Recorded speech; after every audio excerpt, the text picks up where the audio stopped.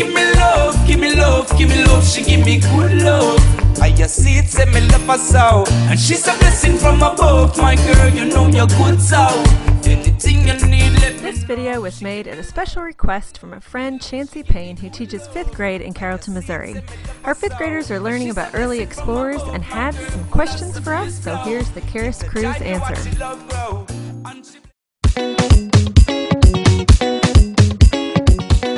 I get seasick a lot, and to avoid it, we have to use these stickers and sea bands to help us to not get motion sickness. And these are disposable puke bags, so whenever you puke in them and it gets about half full, you just throw them in the water. What happens when you miss your puke bag?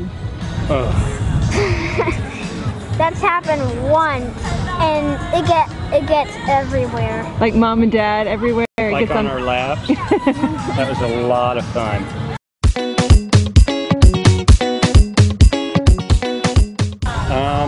Not really bad. We've had some 50-mile-an-hour wind for a few seconds, and we were in a pretty good-sized storm in Samana.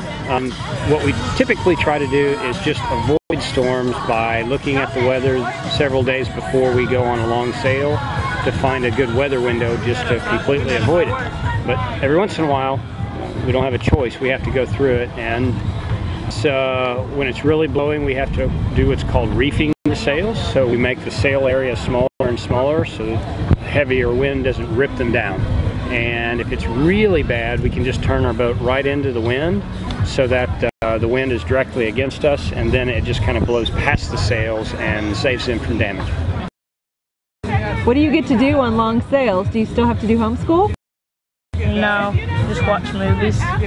Watch movies? Read books. Play games. Read lots of books. Lots and lots of books, Get right? sleep whenever we can.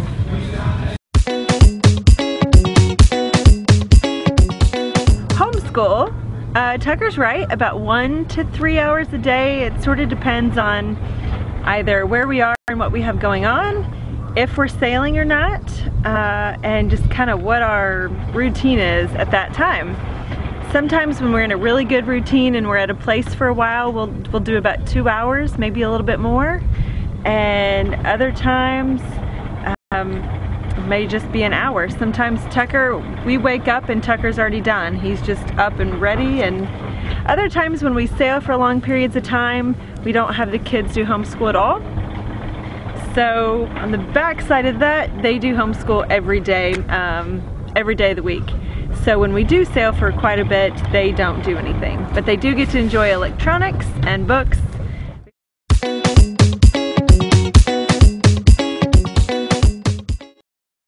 Extracurricular activities. Law has learned to spearfish. He's learned way more types of fish than we've ever learned. Shells, Law knows tons of the shell names. They've all learned so much just being out here on the water. Art, they don't like, so we don't do very often. PE, I mean, they swim non-stop, so many days. What else? Music, we listen to music every day. So we get a lot of extracurricular. I didn't really build that into the curriculum. It was just a self-built-in thing that I was relying on.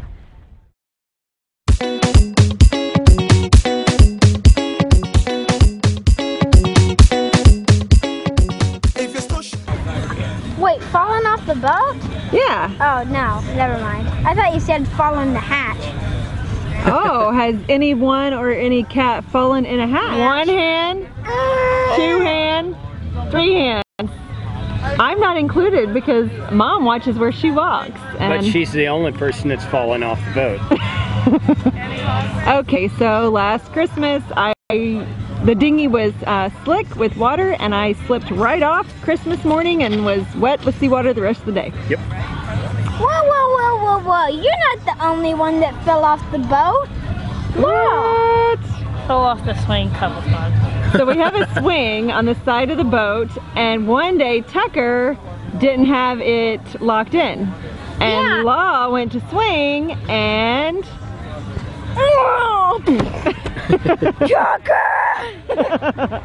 It's true, it happened twice, I believe. Maybe more.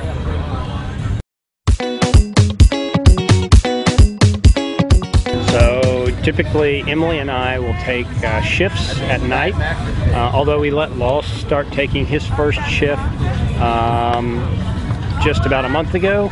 But every 2 hours Emily and I switch off at night and we try to get some sleep. Sometimes we go 3 hours, but it works pretty well.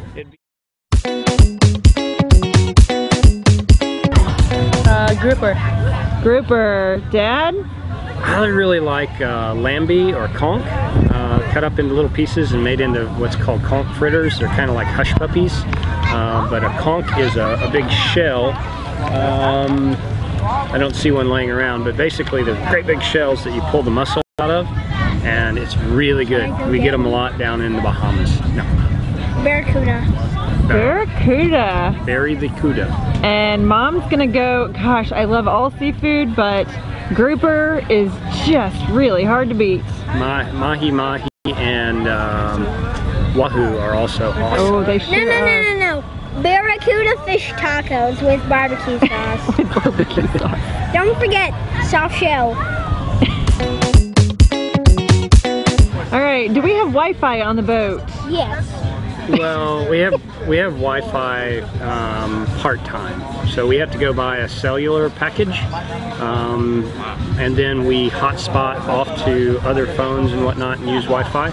We also have what's called a Wi-Fi booster that sometimes there are restaurants that give out free Wi-Fi, and we're able to connect out on our boat, and then it goes out to the other phones and devices on the boat. So when we do have Wi-Fi, it's, especially if we paid for it, we use it very limited. We don't use internet much at all, actually.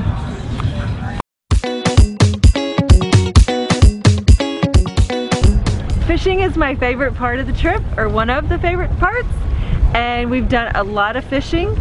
I actually keep a spreadsheet of the total number of fish or creatures that we have caught, speared, or caught on our fishing pole off the back of the boat, and we're up to 275, 183 lionfish, woohoo!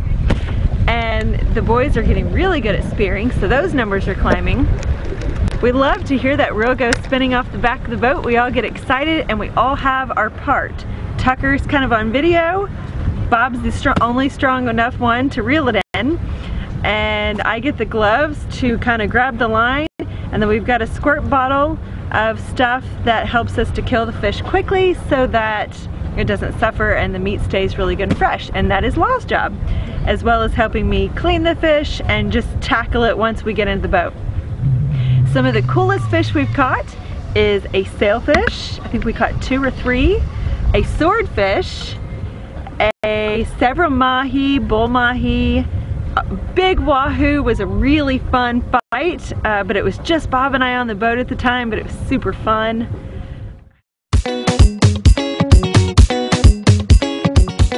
One of my favorite memories is when we were in the Dominican Republic and we went to a place called 27 Waterfalls, and you basically hike up this mountain range and with a helmet and a life jacket and shoes and a swimsuit, and you have got a guide, and you can either choose 27 waterfalls or 12. We chose 12 because we didn't know exactly how long or what we were getting into. And it's basically, they just take you in and you jump off these rock formations into little pools, and if you're not jumping, they just push you and you're sliding in this natural rock formation. And it was really fun. It was outside my comfort zone because I'm afraid of heights, but I was so glad I did it. And we were just in a different world being in that canyon with nothing around us but these rock walls and waterfalls. And it's so cool. Tucker, what is your favorite memory of our trip? Flamenco Beach. Flamenco? 10 foot, I'd say. 20 or 30. Yeah, 20 to 30 foot waves. They're huge. There was a big northerly swell and we got to hit it. It was rows and rows of big waves. It was pretty cool. We just happened to have some boogie boards, right? So we rode those waves. My favorite memory was at Bonaire. We were scuba diving off Klein Island, and I got to pet a turtle. It Yeah. was pretty cool.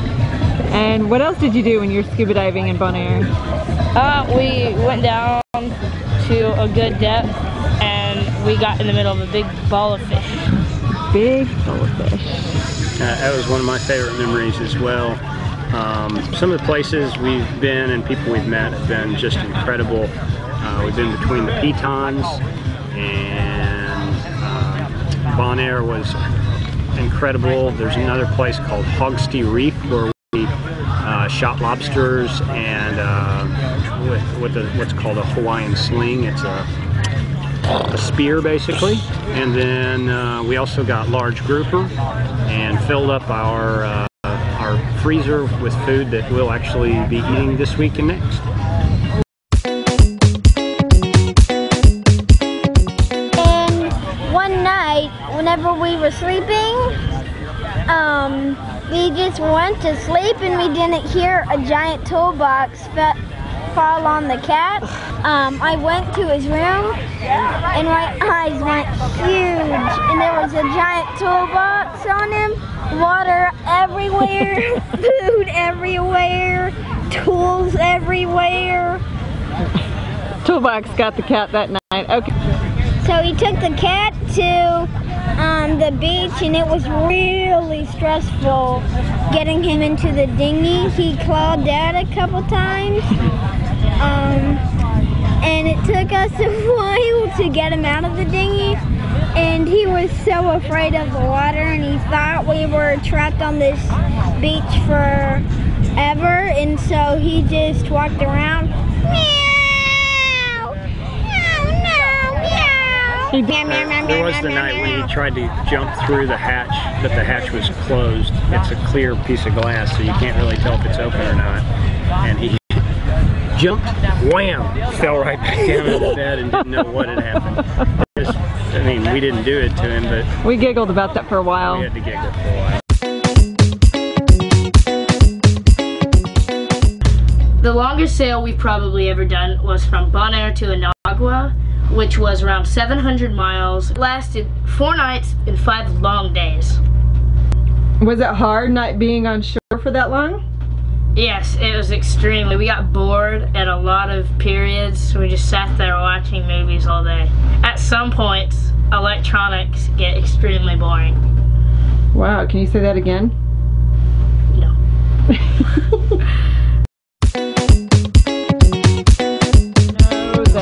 So we have a generator on our boat that produces electricity along with solar power panels, and between those two things we run all the things that you guys back at home are used to, such as a washing machine, such as a water maker, which we actually produce drinkable water with.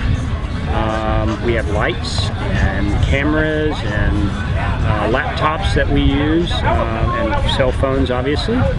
So we have most of the things you guys have back at home, refrigerators and freezers, and it makes our life much easier. I couldn't imagine living on a boat without having the basic amenities, because a lot of people out here actually go to shore and take Water jugs with them and live off of like half a gallon a day, and that's just not us. Right. So we're lucky we do have a washer on board, but we have to hang all of our laundry to dry and then watch for rain. Right. We got to pull all the laundry in if it starts raining, because then it's wetter than when it started, and that always makes for interesting. We've become a lot more resourceful as well. We've seen all kinds of cool creatures down here, such as sharks and rays, like stingrays and eagle rays. We've scuba dived a couple hundred times now. Man, there's just some beautiful spots that people should come down and experience, because they're kind of once-in-a-lifetime places. School, do you guys like homeschool? No. No! Are you ready to go back to normal school? Yes!